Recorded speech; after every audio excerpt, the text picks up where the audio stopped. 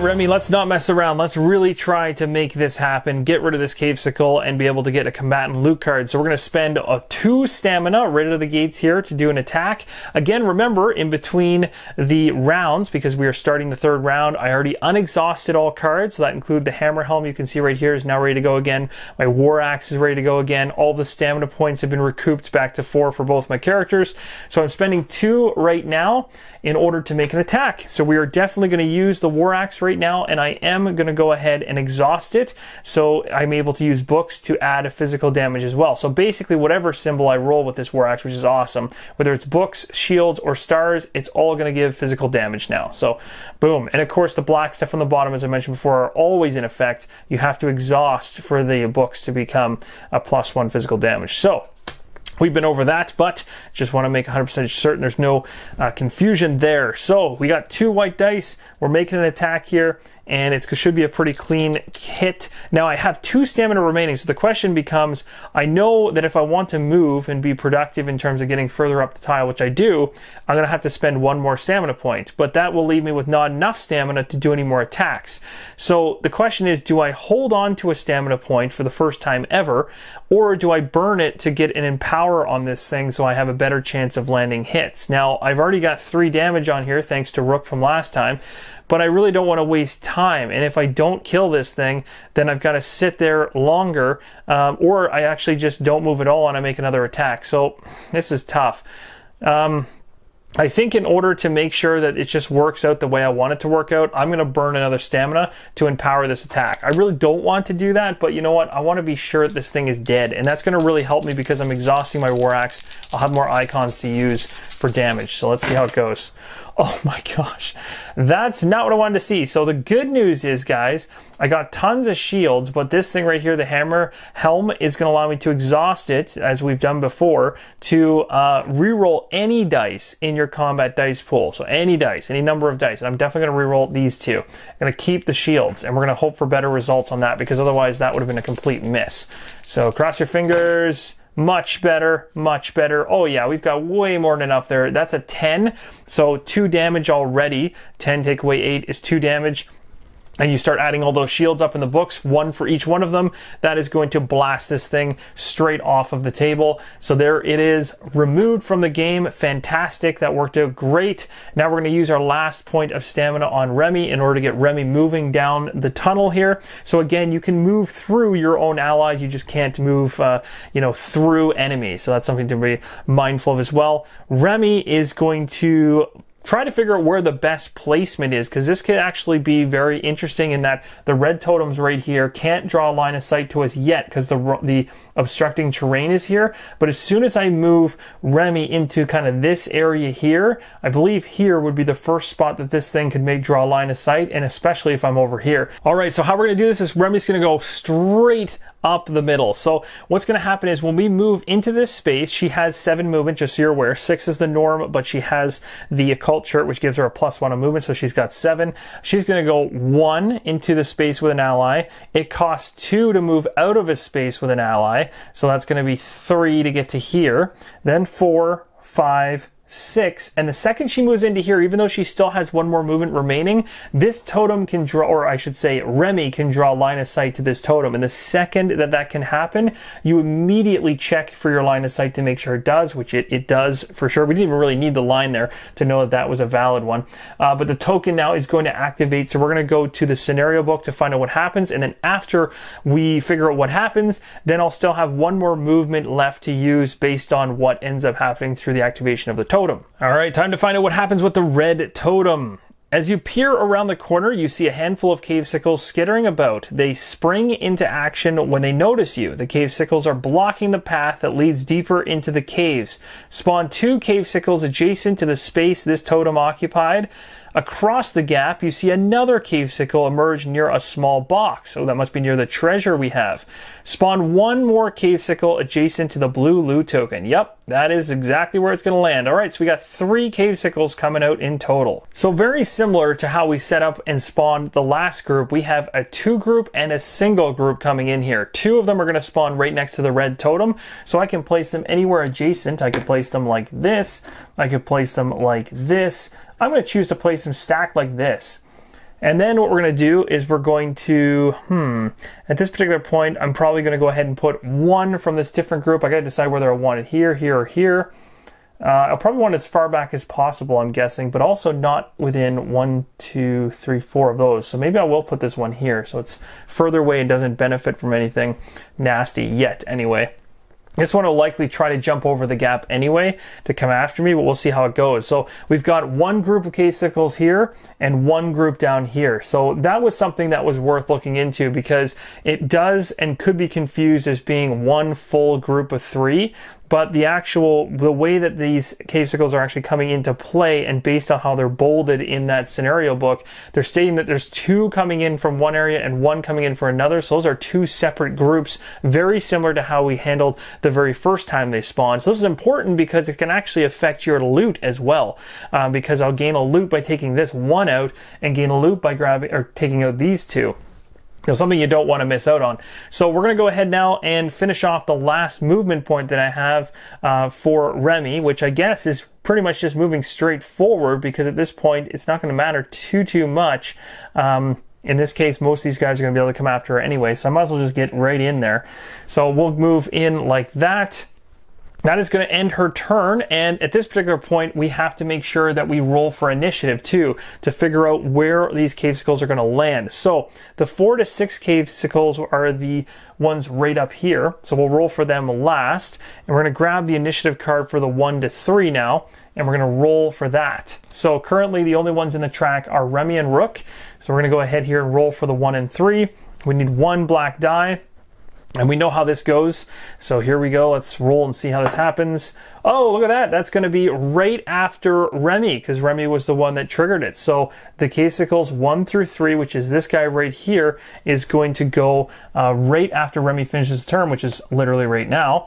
And then the other set, which is 4 to 6 up here, we're going to roll for that one. And they bounce down the track to the end. So essentially they would normally go right after Remy, but 2 of these is going to have them move 2 positions down the track, so they'll be at the end of the initiative track, 4 and 6.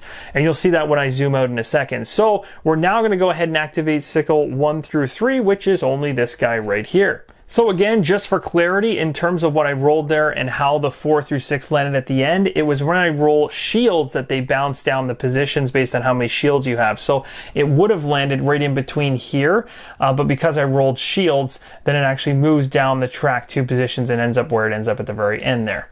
All right, so we're starting off. Remy's already gone. Cavesicles are going next. 1 through 3 puts us right here. This individual is all by itself, and we're going to do its first check. And is there an opponent adjacent? There is not. Is there an opponent within range 4? 1, 2, 3, 4. There is an opponent within range 4. So if that is the case, we're going to then move to be adjacent to the opponent. Interesting. Oh, actually, sorry. First off, it says, if the is there an opponent within range 4, this is the first time this has ever happened, then make a range 4 attack. So it's going to attack first, then it's going to move to be adjacent to the opponent with the most damage within movement range. So that's going to be, it's going to try to jump across the gap, and then it's going to try to make an actual melee attack against me, and it could inflict poison and do a force 9. So that sounds terrible. I hope Remy's ready for this because her cult shirt is unexhausted, so that's good. So let's go ahead and make the first range attack here from this sickle to Remy. All right, so the range attack here, starting off with this sickle, is going to have 2 white dice, but we have to check for that hive mind. Is anything within SOI range 4? 1, 2, 3, 4. Yes, there is 1. So one of these white dice will come out, an orange die will come in, making it a little bit tougher, and we have to decide whether or not we want to dodge. So I'm absolutely going to use my occult shirt. I'm going to exhaust this card in order to help us out here. So it's going to allow me to dodge, which will allow me to bring in a black die, hoping to dodge this attack in general and up my defense. It needs a 10 or higher to land, but hopefully with the shields and the black die, it'll get even worse for this sickle. So let's see what happens. Ha! Well, that didn't pan out so good. Oh no, it just barely got through. So basically a skull on a dodge means basically the dodge does nothing. So that just didn't work out at all. It actually landed with a 10. So we actually got hit from the other side of that giant gaping hole in the floor, and a 10 is going to land. Now, the 10 is a perfect hit, but it isn't higher than my defense, so there's no extra damage given there. So next we have to take a look at all the symbols that it can gain, and it does have on the cave skill, this is the first time it's ever done this, down at the very bottom here you can see it says +1 physical damage right there for every shield it gets. So basically in this case, 2 shields, 2 extra damage. So that's all that's actually coming through is just the 2 damage. So I'm going to be taking some hits. This is the first time that that's actually happened. Now I'll double check really quick to see if I have armor. No, I don't. So if I had armor, I could actually negate some of these. Remy has no armor yet. Rook has 1. So if Rook ever gets past, you know, or this was to happen to Rook, Rook would only be taking 1 actual hit. So that's something to remember as well. But yeah. That was kind of nasty, but at least it's over. Or is it? No, it's not, because it continues through that AI movement here, because it says, then move to be adjacent to the opponent with the most damage, which is definitely Remy now, because there actually is damage on her as well, within movement range. And movement range for the Cave Sickle is 6. So we're going to go 1, 2, 3... I guess it's going to take the path with least dangerous terrain to go through, essentially. So 1, 2, 3, 4, 5. That will actually get it within range of me and only going over 1 spot. So that is based on the golden rules within Middara and stuff like that. They're gonna do the least, whatever the movement path that has the least harm towards them. That's what they're going to try to pull off. So in this case, definitely had the movement 1, 2, 3, 4, 5. It has 6. We still get to roll 1 black die, and if it lands on the skull, then this thing falls through and dies. And I really hope this happens. It'd be hilarious if this works out. Come on, skull. Yes, I got it. I got it. Yes, yes, yes. This thing is gone. It doesn't even get to continue on with the stuff that just happened. That's fantastic. Now that did sit really awkwardly, like right here, but I'm going to say that that was flat enough to not be a cock die. Normally, if they're sitting on a super crazy angle like this, where it's like you can't figure out which of the 2 sides it is, but I'm taking that. That was perfect. All right. Whew. Okay, that worked out really nicely. So with that thing actually dying because it fell through the cavern floor, which is hilarious, we are going to gain a combatant loot card because that was one of the only group from that particular 1 to 3. So we'll also remove that card from the initiative track as well because they're not going to initiate anymore because it just fell to its death. And we're going to grab a combatant loot card. So we're going to flip this thing over. And we got ourselves item loot. Oh, that looks pretty cool. So let's go ahead and resolve this. Now, actually, I'm just noticing now that did we pull a... No, we didn't. We did not pull a combatant loot card on the second group of cavesicles earlier on. We only grabbed a 5 from the first set. So technically, this is actually supposed to be the combatant loot card from the prior set that we just killed. So we'll do this now, even though I missed it, and then we're going to pull another one for the one that actually just fell into the cavern. So I do apologize for that. I thought I'd pulled a card for that. I'm just looking around. No, I don't think I did. So awesome. Okay, so the item loot. So roll 2 white dice, and then you basically gain whatever it lands. This is really cool. I've never actually got this one before, so we'll see what happens. There's no re-rolling in this one either, so let's see how it goes. All right, so we got a 7 and a 4. It's going to get us up to 11. So we get a core card. Very cool. And now it's going to be a mundane core because it's got to match the actual item level we're currently in. But we'll deal with that very, very soon. Okay, next up, let's actually grab the combatant loot card for the cave skull that fell through the cavern floor. A 9. That's much nicer. So Remy now has, because that was essentially going after Remy and all part of Remy's situation. So we'll put that on Remy. But again, remember, goal at the very end is all cumulative for the party. So we'll talk more about how that's accumulated and how it's different in the 2-player variant.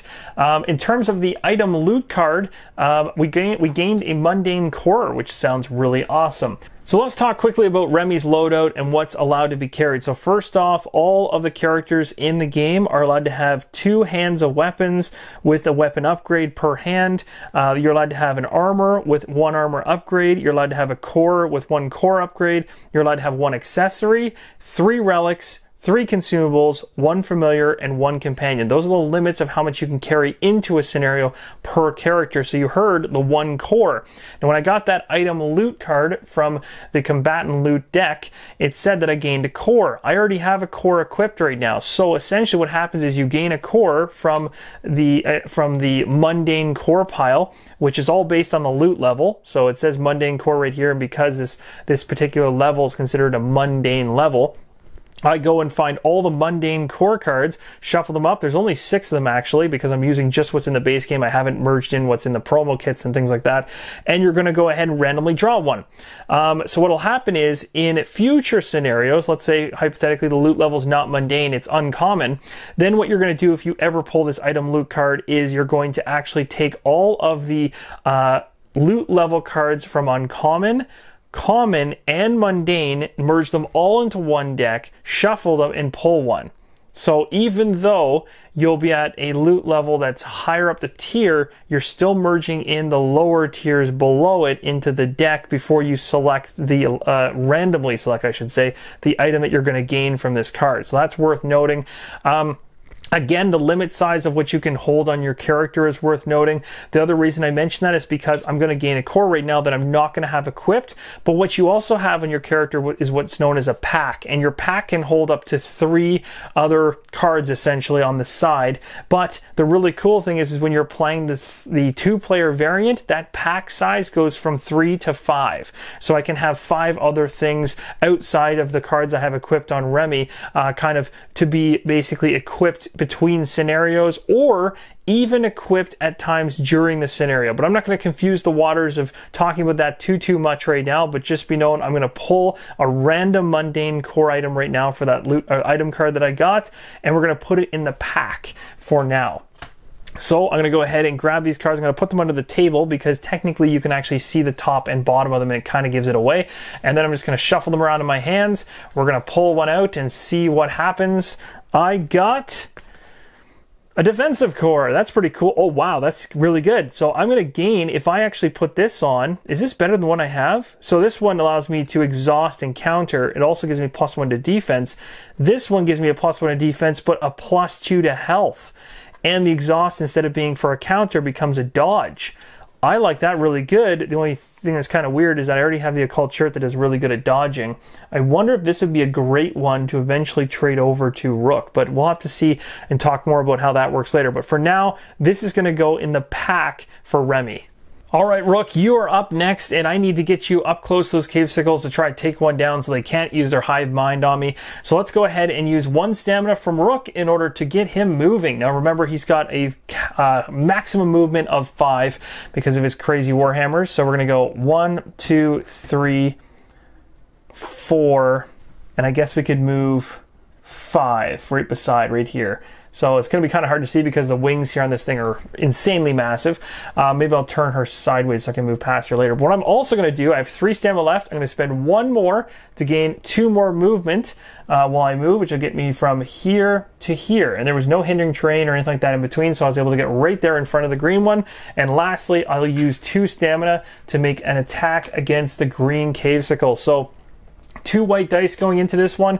I'm definitely going to go ahead and I'm going to exhaust my Warhammer, as I have done in the past as well, because, well, it just does great things when I do that, like giving me the ability to empower, which is going to give me a black die. So we're going to go ahead and roll these now, and we're going to hope to take some serious damage against this green one. So here we go. Wish me luck. Looking for a big time hit here. Okay, that was the worst thing I've ever seen. That was terrible. Oh my goodness, that was bad. So first off, I used Empower and I rolled a skull. It makes the entire thing a wash. Regardless of whatever numerical value is there, if you empower something and you land that skull, it's just a wash. It's a complete miss. So that was a fail, and I have absolutely no stamina left. Can't do anything about that one, so that is what it is. And so in this case now, the sickles are going to be able to get the revenge on me. So we're going to start it off here with number 4. So again, if you want to follow in terms of which ones activate correctly in a group, you can just use the top section of the card here. So 4, 5, and 6 might be hard to see with the glare there, but basically 4 is the light blue one in the back. So that's the one that's going to activate first. That one is going to attempt to see if there's someone adjacent. There's not an opponent adjacent, so that's done. Also, I could always remove this totem here. It doesn't need to be here anymore that I've activated. I should have done that earlier. And next up, it says, is there an opponent within range 4? So it can do this. There is somebody within range 4. It's actually 2 individuals within range 4. So it can go 1, 2, or 1, 2, 3. So there's 2 individuals that it could attack. So we know that there's 2 potential targets here because they're both within range 4 as we just discussed. But this particular AI portion of the card doesn't specify anything else to differentiate between targets if there's multiple targets in the area. So what happens is you go to the initiative track, and whoever's the closest to the beginning of the initiative track is the one who's targeted. So in this case, Remy's actually targeted even though Rook is closer. So Remy's going to be the target of this attack. So what I'm going to do is I'm going to go ahead and I'm going to... Oh, this is going to be really interesting, actually.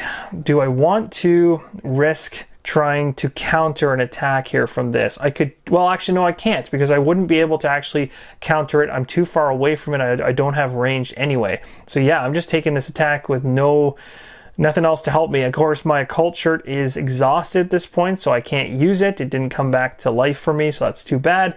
So yes, the Cavesicle is going to attack me from range. It's also going to gain Hive Mind as it has before. So it'll be going in with an orange and a white die against my 10 defense. So I'm really hoping that this thing swings and misses. Here is hoping that happens. Oh, it got exactly 10. That's the worst. Well, it made a hit, but now it's going to gain 1 for the shield, and I don't believe the books will help it at all, so it's just 1 damage. So that's actually not too bad. So basically, Remy goes from 2 damage to 3 damage total on her now. The next thing that's going to happen is it says, then move to be adjacent to the opponent with the most damage within movement range, and that's definitely going to be Remy because Rook doesn't have any. And so it's this guy back here with a movement of 6, so it's going to try to get to Remy going 1, 2, 3, and yes, it will even put itself in harm's way to get there, 4, and 5. So we get to roll once to see if it falls into the pit. Really hoping that happens. It'd be hilarious if that works out for us. So come on, fall into the pit. Nope, that's not going to happen today. So it is there, and now it's going to...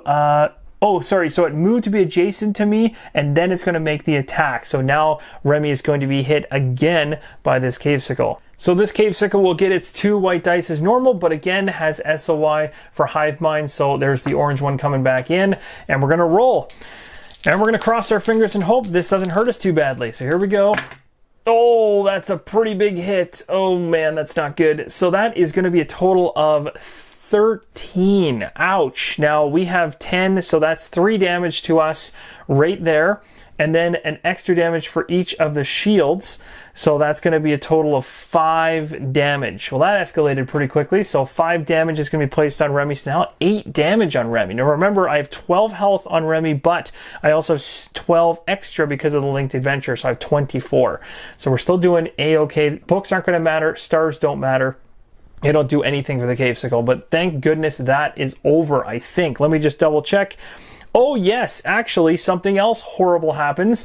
It's going to move into the follow-up, which is going to be Inflict Poison Force 9. So because this attack landed and did damage, the follow-up's going to happen. So Poison and Force 9 are now going to trigger. So you may be wondering how this Inflict Poison and Force 9 actually works. Well, essentially it's called a spell-like ability. So this is not like casting a spell. There's 2 different spell actions that can happen during the game, and it can be a spell that's cast from a hero or a spell that's even cast from a combatant. But this is called a spell-like ability, which basically triggers and forces our hero that's being targeted to roll their conviction dice. So this is something that we looked at earlier in the playthrough, but never actually explained fully, so this is a great time to talk about it. The conviction dice are specified right here. So when you're casting, I get 1 purple. When I'm actually using conviction, I use 2 purple. Now there's abilities that allow you to upgrade and switch out dice, just like what would happen with the Hive Mind, for instance. And I have some on Rook, but this attack is actually hitting Remy. So Remy has to roll 2 purple dice, and the goal is to get higher than the 9 that's right here. If I do not, then I become poisoned. I don't currently have anything on her that can boost or help me there, so it's really just a roll and a fingers crossed that I don't get hit by this poison. Poison in this game is pretty nasty, as you'll see if I happen to get poison. So let's go ahead and see how it pans out. Oh yeah, definitely getting poisoned. So we're gonna go ahead and grab a token for Remy and inflict poison on her. So Remy does become poison, and we'll get a poison token. If you want to know more about the poison token, you can flip it over. It even has a tag here which will trigger in a particular phase, which happens to be the status phase. So remember, we were talking with the adventurer's turn, there was start of turn, then status phase, then refresh phase, action phase, and end of turn phase. So basically the second phase in, just before we're about to do our refresh at the beginning of a round, essentially is going to be when this particular poison triggers, and it's going to hit the character that's poisoned, and it says on it that you are dealt irreducible damage, basically meaning you can't block it, equal to half your remaining HP, which is ridiculously brutal, and it really whittles your character down round by round. So there are ways to get rid of this condition, and one of the major ways to get rid of it is to use something like Magic Bomb, which is something that actually Rook is carrying around on him, and it says remove an effect from an ally within SOI. So this is something on his turn in the future, when it comes around to his turn again, he can use in order to remove that poison from Remy, which I will likely do. So other than that, you're basically just kind of stuck with it. So poison can be pretty nasty that way, and your conviction's your way of trying to fight against it. So that's going to actually complete the entire AI section for the Cavesicle from the 4th position, or the 4th Cavesicle. The reason I'm saying that is because it's technically the light blue one that's left. It's the only one left on the entire board, and we're going to begin a brand new round. So when we start a brand new round, we put a timer token, which is going to actually be a 1 when we put it in, because this is the end of our 3rd round, but we're going to go ahead and just flip it to make it a 3, and I'll remove the 2 ones that I have at the top of the scenario because we're 3 in now. So we've spent 3 full rounds of the game so far trying to get to the end. However, before we hit the refresh phase, in order to get our stamina points back and also refresh our cards, we hit the status phase, which is going to trigger the poison, which is on Remy. So half of her health that's remaining is going to be dealt in damage, which is pretty nasty. So currently right now, we have 24 health minus the 8 damage that I have on her. So 16 health. That means she's going to currently take half that health right now in damage, which is going to translate to 8 damage, which is absolutely brutal. So it definitely puts you in a harmed state for sure, taking that poison. So we really want to get that off of her, and I'm probably going to want to use my health in order to help her, but she's got quite a bit of damage on her now. Remember, she's got a total damage allotment of 24, because 12 down here from her original health value, and then she's got 12 from the linked adventure here off on the side of the screen. So now that we've done this, we can now bring back her occult shirt from being exhausted. We can then fill up her stamina track with 4 gems. I'm going to do the exact similar type of thing with Rook, although Rook is not poisoned, and then we're good to go for the upcoming round.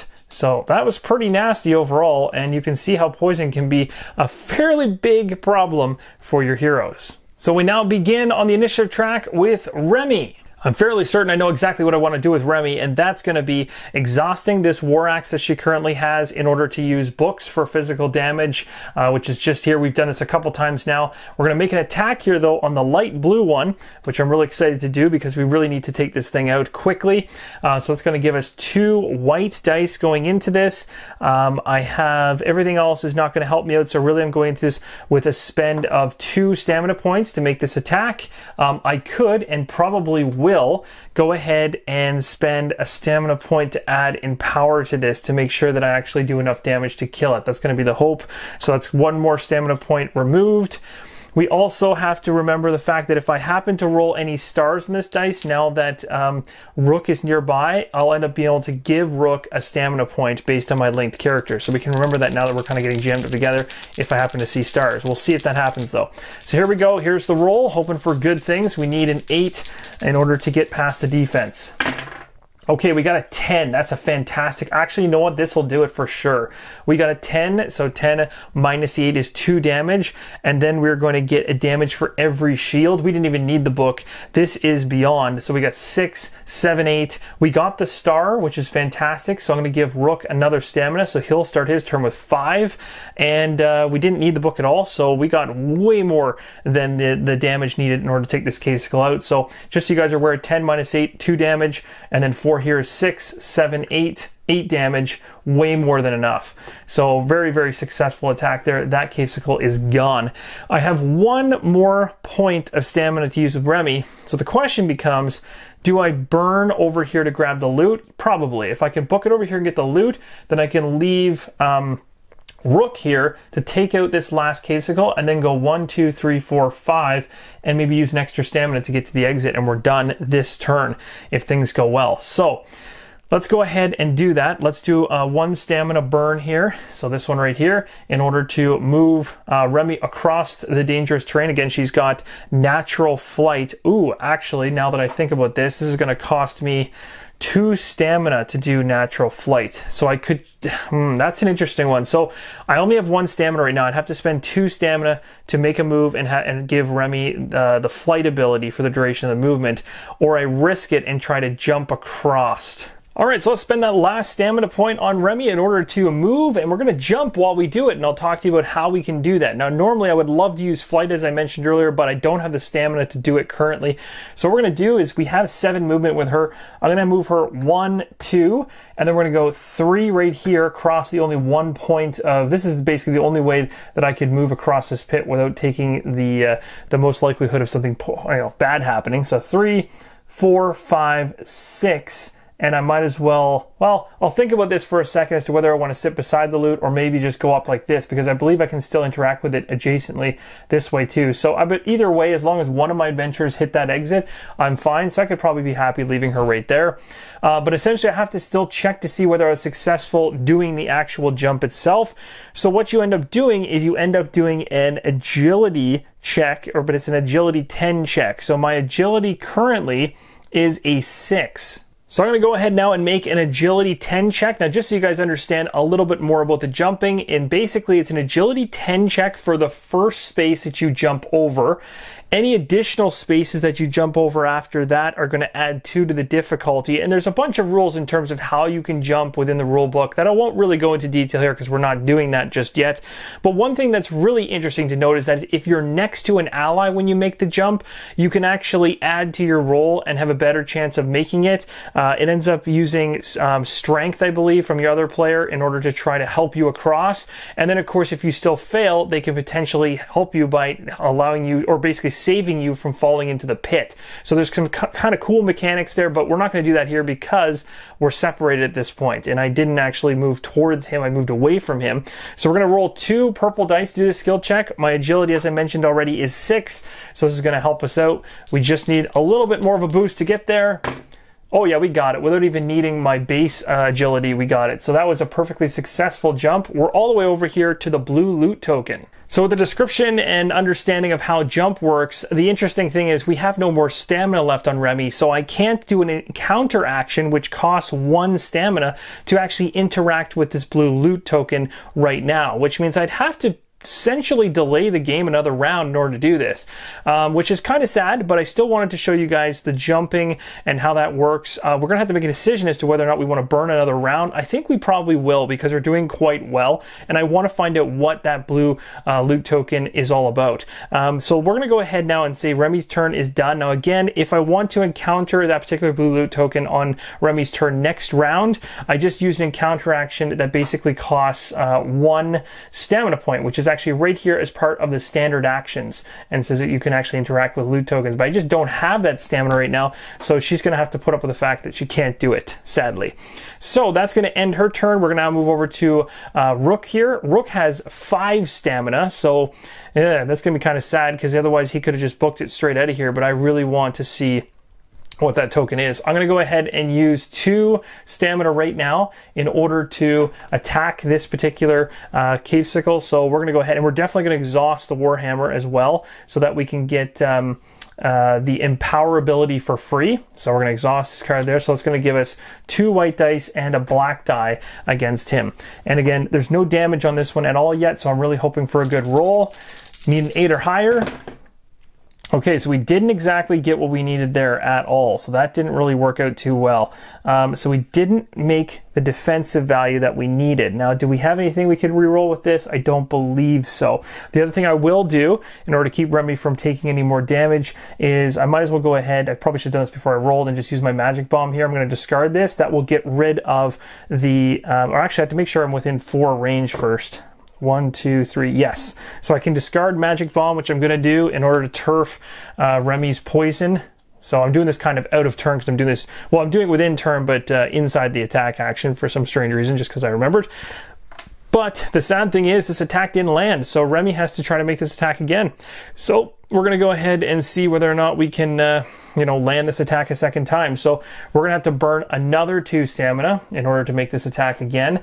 And I'll exhaust my other Warhammer to get Empower again to re-roll these dice. And I'm not really re-rolling, I'm actually just rolling again, and it's another attack. So give me something better this time. There we go, we got a 9.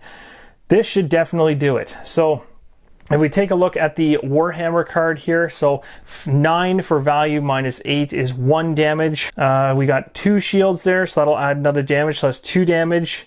We have no stars, and we have books, but the books don't help us. Ooh, that's actually not that good of an attack.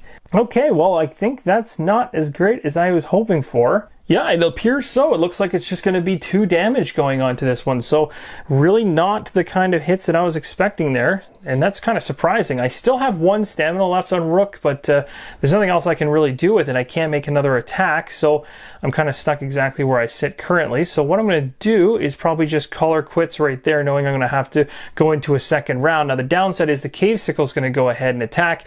It is beside me, so it's going to go ahead and attack me using its AI at the very beginning here. So with the most discourse is going to be me. So it's going to be 2 yellow dice, or sorry, 2 white dice with no bump up for Hive Mind because nobody else is around. For Rook though, I could potentially, actually I do have 1 stamina, so I could potentially try to dodge this. But you know what? I might not. I might just see if it can land as is. So I'm just gonna take the attack as is. I'm gonna choose not to. We'll see how it pans out. Oh man, that definitely wasn't a good idea. So 11 there on that one. So 11, and my base defense for myself is 10. So that means 1 damage is going to get through. And then the Cave Sickle gets an extra damage for every shield. So that's going to bump up to 4 damage total. Now, it does say here on my armor that I actually have 1+ armor. So 1 of the damage is removed, so I only am taking 3 damage now. And then below it says exhaust when you are dealt damage, reduce physical damage dealt to you by 2. So I'll exhaust this, and at the end of the day, I only take 1 damage on Rook. So Rook is really good that way for being a tank. Doesn't take as much from that hit as a normal hero would. That is going to end that, and it was successful. So it does say here that there's a follow-up, so make an attack against the same target. This follow-up attack has oh my goodness, so there's just follow-up attacks all over the place here. So it's going to be another attack coming at me again following the AI track, so it's not over yet. Now it was quite silly of me there not to use the dodge because I was thinking that it was just the 1 attack. I forgot this one has multiple follow-ups. The bonus with using a dodge in the first attack when there's multiple follow-ups is if the enemy doesn't land a hit at all, which it did. It hit me for just barely 1. But if I had have actually used the dodge, it would have increased my defense and it would have stopped the follow-up attacks which are happening right now. So I can, because this will literally go through 3 different attacks, a regular attack, a follow-up to that, and then a follow-up to that. As long as they're successful, I can at least stop 1 follow-up attack coming down the road if I spend this last stamina here to add a black die to the roll, which I probably should have done on the first attack. That was just kind of a silly mistake on my part. So we're going to go ahead and roll this. We're going to hope for good things. I should have done this from the get-go. This would have stopped things early. Oh wow, books. Well, that's certainly not, that's probably the worst roll I could have gotten, and it actually landed a very good roll. Wow, so it got 13. So that's going to be 3 damage through to start with. And then you're going to add in 4 more shield worth of damage. So you're talking 7 damage now to me. I can block 1 with my armor and I take 6. That is a huge hit. So these things might look small, but they can start racking up some serious pain on you. And you know what's even brutal about this? I burnt that stamina trying to stop another follow-up attack, and it gets another one because it landed this one. But now I have no ability to dodge it, so I'm going to be taking another attack. This is pretty vicious. So here comes another one at me. All right, this one's a 9, so this one will not land. Of course, the one at the very end doesn't land, so thank goodness for that. It had to get a 10, it did not. So it is over with now, finally. Oh, that was painful. So now we're going to go ahead and we're going to put another time token on up here to track things because we finished the end of a round, so we're up to 4 rounds total finished. We don't have poison on Remy anymore because I used the bomb in order to get rid of it, so that's good. So we don't have to worry about any statuses. We can unexhaust all the cards we exhausted during the last turn. So Rook basically exhausted his armor, his warhammers, all that stuff, and the war axe over there on Remy's back. So everything's good there. We get all of our stamina replenished, and we started off with Remy hoping to end it in this round. So this is pretty awesome. So Remy's going to start it off and use 1 stamina in order to do an encounter action to check out the blue loot token. Let's go to the scenario book and see what it says. And the blue loot token says that we find a pile of treasure, gain 2 random consumables. In addition, finding this box will look good when getting graded. Gain 2 bonus points. So that was worth it. So Remy is going to gain 2 random mundane consumables right now. So that's good. So we're going to shuffle this deck up here real good. I'll split it halfway. And we got ourselves... Ooh, a smoke bomb. That looks pretty cool. Discard. You do not provoke break attacks until the end of turn. So that'll come in really handy when we want to move away from a character we're adjacent to. So that's really good. And the next one on top is throwing knives. So we actually get some throwing knives back, which is fantastic. One of the ones we actually used from the very beginning, and I really like those. So those are 2 really good consumables. So we're going to place them in here. Now, I'm going to have to double check really quick to make sure we're not over our limit of 3 consumables, but I believe 3 is the max. So that blue loot token can be removed from the game board. I'm going to spend 1 stamina with Remy to move her to about here. Might seem like a really weird movement. Of course, I could just go right to the exit and end it right now, but I really want to try to get rid of this cavesicle to get some extra points on the win condition at the end. We'll see how Rook holds out in this, but at least what my plan is here with Remy, with all the damage I have on her, I want to stay within 1, 2, 3, 4 spaces, which is within SOI range, because Rook has, when he activates right now, because I'm going to end Remy's turn, he has Mend as a discipline. It says gain 2 heal tokens per encounter. I have not used those 2 heal tokens yet. If I have them, I can spend them on an ally as long as I'm within SOI.